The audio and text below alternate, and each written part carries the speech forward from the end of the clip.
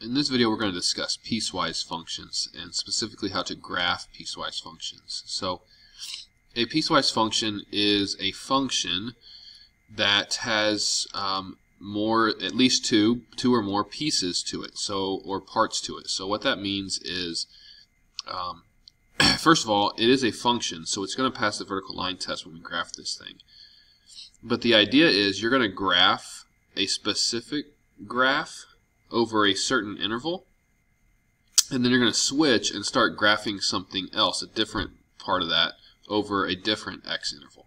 Okay, so it's going to look maybe a little disjointed when we graph this, but it is altogether going to be a function. So to kind of give you an idea of this, I've got both of these pieces graphed in a separate graph here, which I will show you in just a second. But we have, think about y equals x squared, and think about y equals 2x plus 1. Now right now, I have both of those things graphed. Y equals x squared, y equals 2x plus 1. And these two things are not together a single function, because that would not pass the vertical line test, right? There's overlapping where they're sharing, they're having two different y's given one x, and that can't happen. So what we have to do is restrict the domain of each piece so that we have a function altogether. Okay, and so what that does here is we are doing it if x is less than or equal to 1, we're going to graph x squared. So I'm going to show you what that's going to look like. I only want to graph this if x is less than or equal to 1. So notice it took y equals x squared, which was that parabola, and it only graphed it as long as your x's were less than or equal to 1. So everything to the left of 1 is going to use that parabola, y equals x squared. But then whenever x becomes greater than 1, we start to graph this 2x plus 1. And I get this line, 2x plus 1, but again, only if x is greater than 1. Now notice, what happens is that actually starts at 1, but if you notice here, at x squared, we have the point 1, 1. And that is because we use that if x is greater than or equal to 1. So actually at 1, I'm supposed to plug in 1 here and get 1 squared, which is 1. But up here, notice it tells me when the x-coordinate is 1, the y-coordinate is undefined. And so what that means is I'm going to start this graph at 1, even though I'm not supposed to actually plug in 1 into this part. I'm still going to start it there, but I'm going to start it with an open circle right there because I need to make sure that I'm covering things that would happen between 1 and 2. So the biggest mistake that people make with this is they start graphing this second one at 2. Because they're like, okay, well, x has to be bigger than 1, so I'm going to start at 2. Well, they neglect all of these x values that happen between 1 and 2, which need to be on that graph somewhere.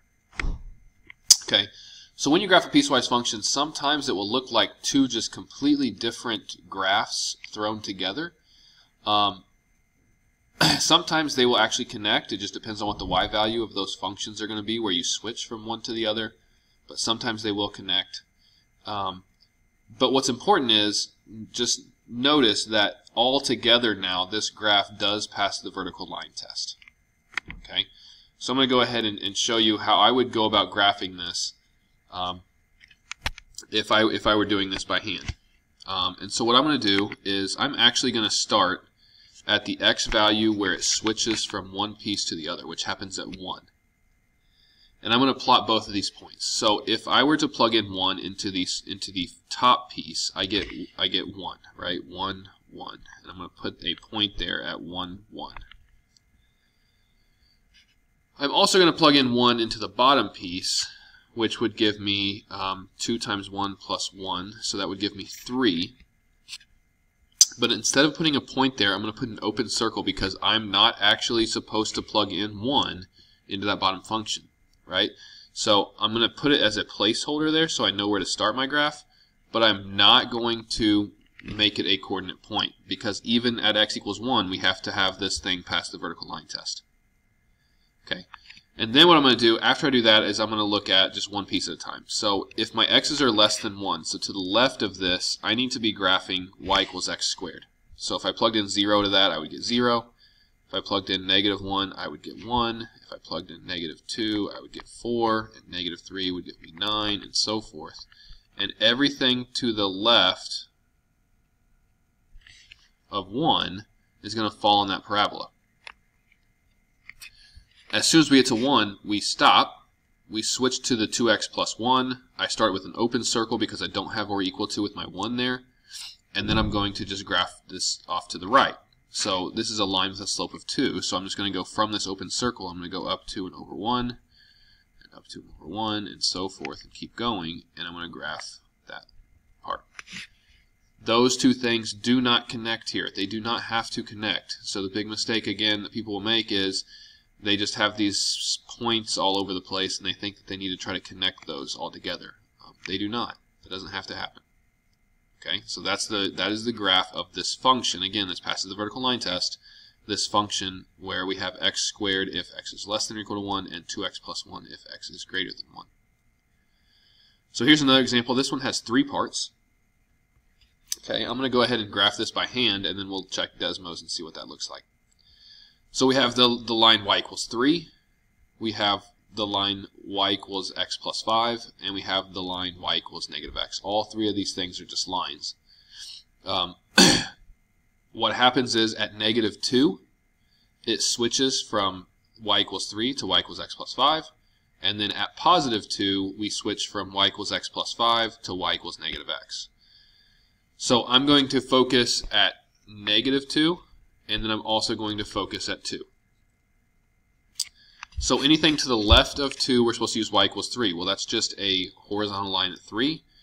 At -2, 3, I'm going to put an open circle there because I'm not supposed to use this if x is actually -2, but I need to go all the way up to that with this line that is just y equals 3.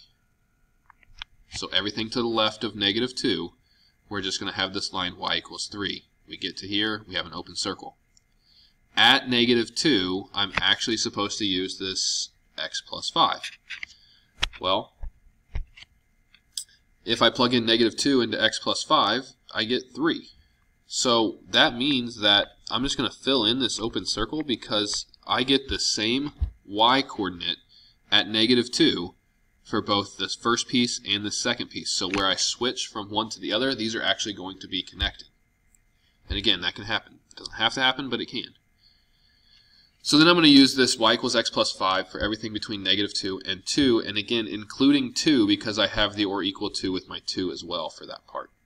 Okay, so I'm going to go ahead and just plug in points here. So if I get -1, it's going to be 4, 0 would be 5, 1 would be 6, and 2 would be 7, and again, I'm going to put a closed point there because it's or equal to 2.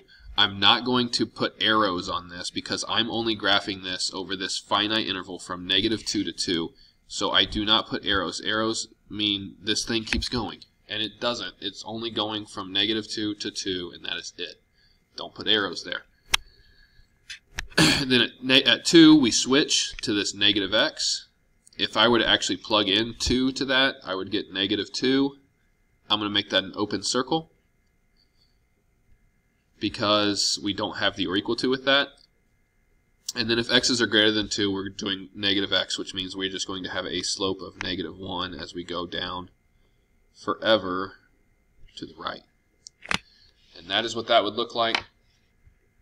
In Desmos, I have all 3 of these things graphed. The first one was x is less than -2, so that was y equals 3. And then the second one we had if we were between including -2 and 2. And then the third piece was only if x was greater than 2. And this is exactly what we have graphed. Notice these first 2 pieces actually line up and meet each other at -2. And then they do not meet up on the second separation, which happens at 2. Desmos is really friendly for helping you graph piecewise functions. It's something that people tend to struggle with because it's completely new and a different concept, but graph each piece, but make sure to only do that over the specific interval in which you are supposed to graph it.